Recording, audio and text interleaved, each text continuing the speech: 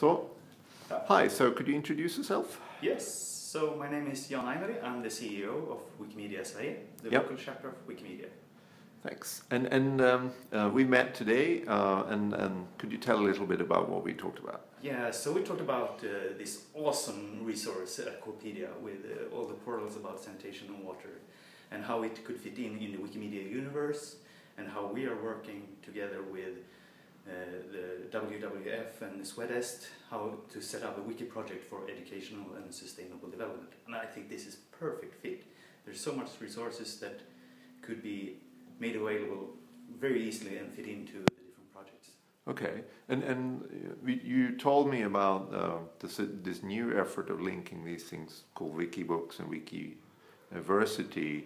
Could you explain a little bit how what the thinking is there? Yeah, so Wikipedia, the thing everybody knows about, it's an encyclopedia, and those are quite strict about how they are set up, how these articles should be. Wikibooks is about creating educational resources, so they are a little bit more freer in how you can do them to be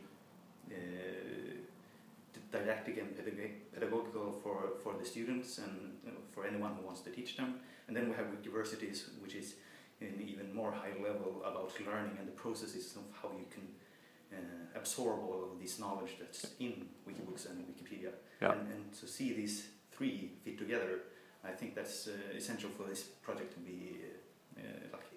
Okay, and Akvopedia has some interesting educational material linked into it that's already been produced by Linköping University and SLU in Sweden.